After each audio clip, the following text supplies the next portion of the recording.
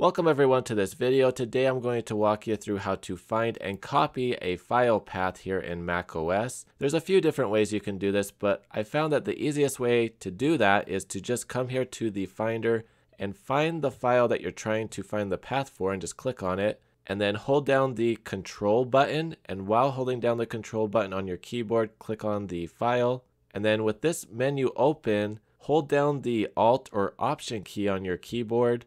And then you'll notice there's an option that says right here, copy as path name. So I'm just going to click on that. And then if I come over here to my text editor and hold down Command V as in Victor, there's the path. And that's basically everything. If you have any comments or questions, please post them down below. If you like this video, please be sure to give it a thumbs up and consider sharing it. If you'd like to support the channel, please hit that subscribe button and the bell notification icon to get notifications on future videos. Thank you very much for watching. Hope you have a great day.